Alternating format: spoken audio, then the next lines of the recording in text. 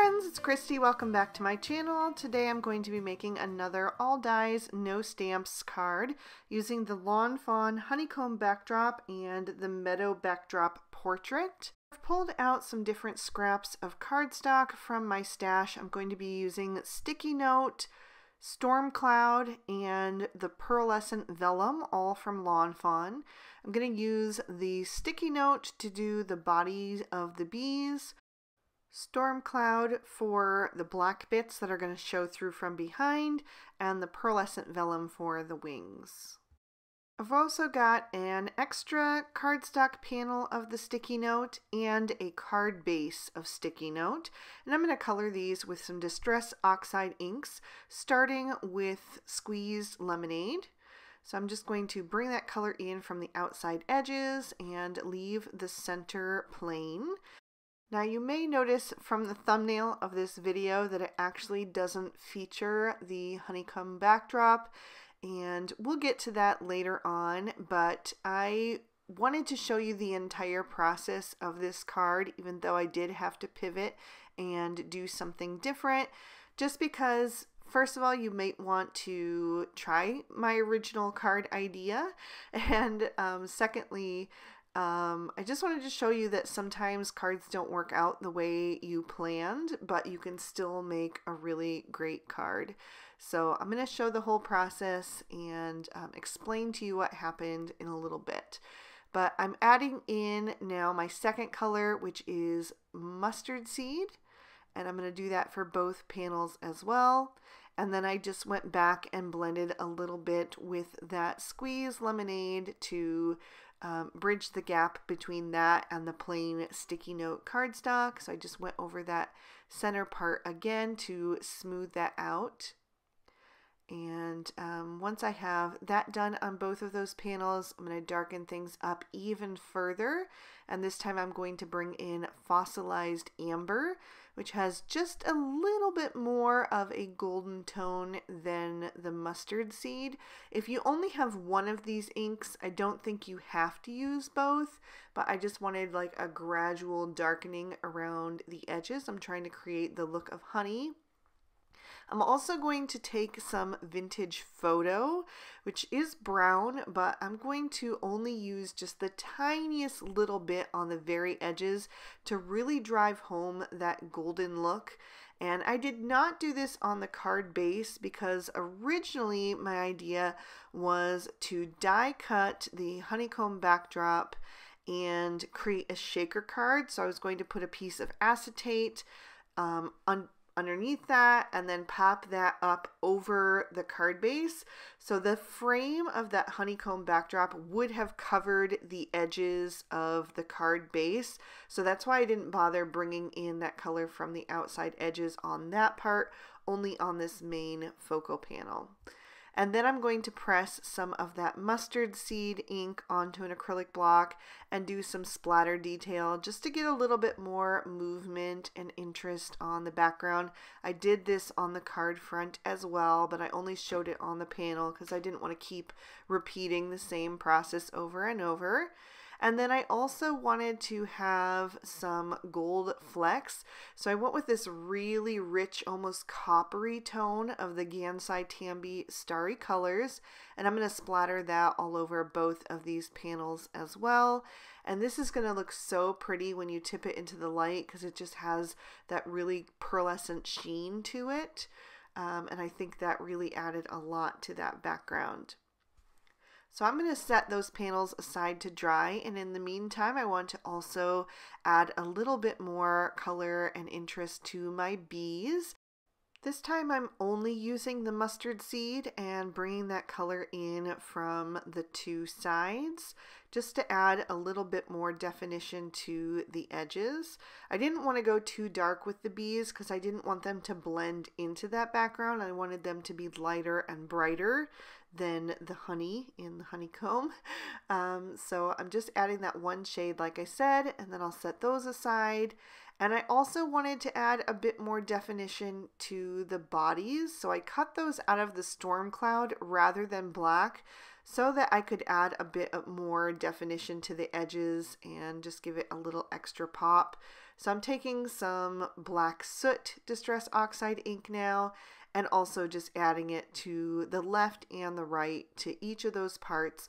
The larger part is going to go behind the face, and then the kind of like a fingernail shaped piece is going to go down behind the body to reveal the stripes of the bee. So I'm just adding those to each of them, making sure I do the front side and just using my fingernail to kind of hold them in place so they don't move around too much on that mat. And then I have one more panel that I'm going to color again with the same yellow shades, starting with the Squeeze Lemonade again. This time I'm not going to leave any sticky note cardstock showing at all because this is going to be for my sentiment, and I wanted that to also stand out against the background as well. So I wanted this one to be darker. I went lighter with the bees and darker with the sentiment. So I added in the mustard seed next, and then I'm going to bring in the fossilized amber. And on this one, I'm going to bring in more of that vintage photo as well, but I'll be a lot more heavy-handed with that. I wanted it to be really rich and vibrant and to give it that golden hue. I think that the vintage photo combined with that fossilized amber just looks really golden and beautiful. So I'm going to just add that in, and this is a little bit bigger than I actually needed, but I just wanted to be able to decide where exactly I wanted to cut that sentiment out from. I'm actually going to go back again with that vintage photo and just make it a little bit richer, bring it up a little bit higher on that panel to make sure that I get some of that on that sentiment, and just blend that out smoothly once again. This time I'm not going to splatter, but I am going to use one of my Scripty Words dies. I'm going to use the Scripty Sweet, and I'll die cut that out of that cardstock. So while everything is still drying, I'm going to start building my bees. I'm just going to do one of these on camera so that you can see how to do it, but the rest of them I just did exactly the same. I zoomed in there a little bit more for you guys so you could see a little bit closer what I'm doing, but basically I'm just adding a little bit of glue to the black part so that it won't come through the eyes, kind of staying away from those eyes so that glue doesn't come up through. And then I tried to do it on the body in the middle, but I realized that it's actually easier to turn these bees over and assemble them from the back side. I'm going to fix that now. And then all of the rest of the bees, I actually did both pieces from the back. It was much easier to do it that way. So I did get a little bit of glue showing through there because I had done it front ways first. So I just use the little pin that comes in my glue bottle to scrape that glue out, and then I'll add those pearlescent vellum wings to the back of the bee, and there you go. They're super, super cute. So even though this is an all dies, no stamps card, I think it's okay to stamp part of the sentiment. I'm going to heat emboss mine using the new High 5 stamp set, and I am just prepping that Storm Cloud cardstock first with my Rabbit Hole Designs anti-static powder tool. And then I'm inking that up with Versamark ink, and I did ink that up twice to make sure I had a nice impression. I'm going to coat that with some Lawn Fawn white embossing powder. This is my favorite white embossing powder. It's really nice and detailed. And then I'm going to heat my heat gun off to the side for maybe 30 seconds to a minute to get it nice and hot. And then I'll bring that to the back of the cardstock first and then to the front. That just helps eliminate some of the warping and melt that powder until it's glossy and white. And then I'm going to pop my card base in my MISTI so I can finish off the inside. And I'm going to stamp some more images and a sentiment from High 5. And I'm using sunflower ink this time. And I'm going to stamp that down a bunch of times because this ink does dry back a little bit, and I wanted to make sure that the yellow really stands out. I didn't want it to fade so that you couldn't really read it. So I stamped that a total of 3 times. And then I'm going to set that aside. And now I'm going to take that honeycomb backdrop and die cut that out of the focal panel that I had created, or at least that was my intention. I ran that through my die cutting machine about 10 times. I tried a metal shim, I tried cardstock shims, I tried both. And the last time I actually used so much force that the panel kind of jumped and it got off of alignment, so it wasn't usable. And I think I just happened to get a faulty die. It happens sometimes in the manufacturing process. It's not a big deal. I've already contacted Lawn Fawn. They're going to send me a new one. No big deal at all. But I did need to finish this card. So I had to pivot and think quick, and I decided to grab the honeycomb stencil and just add that to my card front, since I already had added all of the splatter and detail to that card front, intending it to show through the shaker card.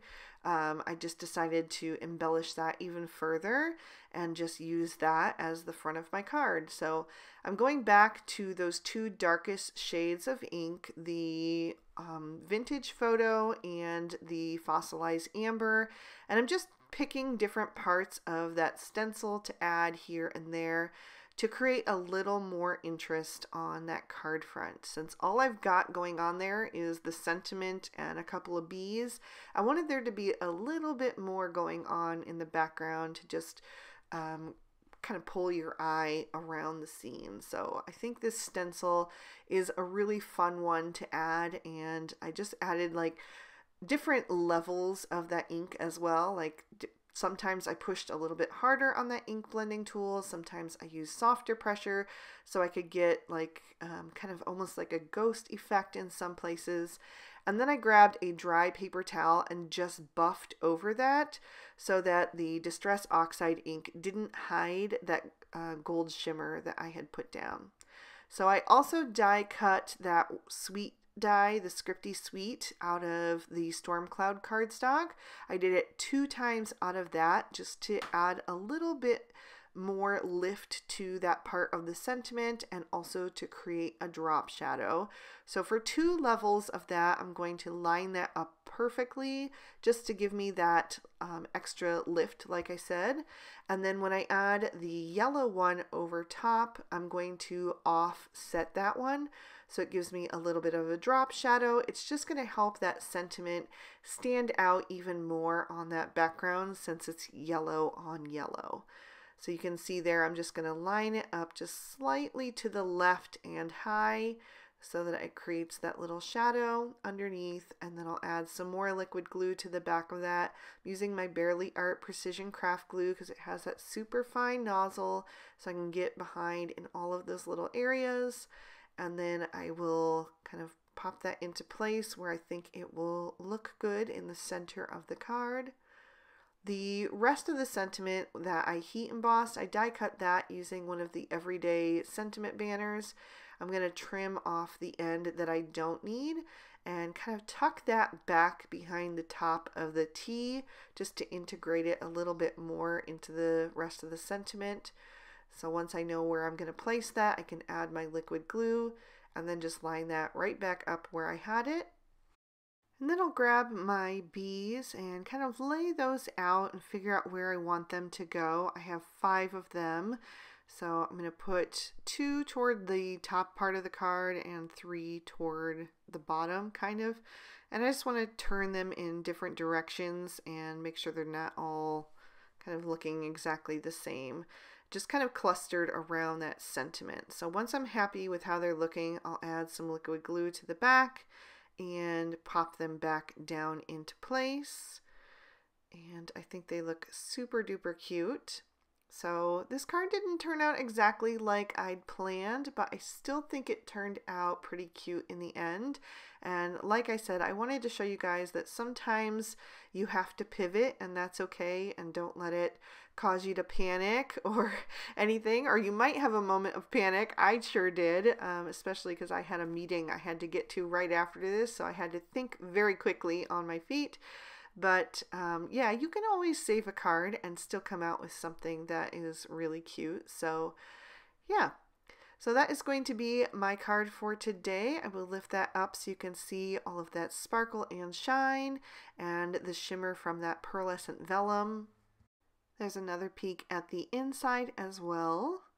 I really hope you guys enjoyed it. If you did, go ahead and hit that like button and subscribe if you haven't already. Make sure you ring that notification bell if you always want to be alerted whenever I post a new video. All of the products I use will be listed and linked in the description bar below in case you'd like to pick up anything for yourself. And if you'd like to keep watching, here are 2 extra videos I thought you might also enjoy. You can click on either one to check them out. Thank you so much for spending your time with me today. I'll see you soon in another video. Bye-bye.